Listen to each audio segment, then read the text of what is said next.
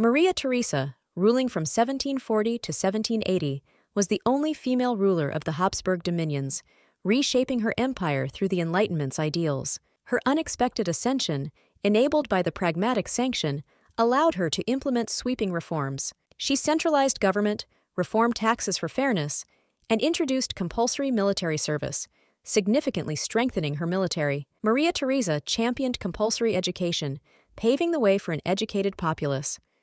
Her strategic marriages also expanded the empire's influence, showcasing her diplomatic prowess. Maria Theresa's reign, marked by resilience and vision, transformed the Habsburg Empire, establishing her as a key figure in European history.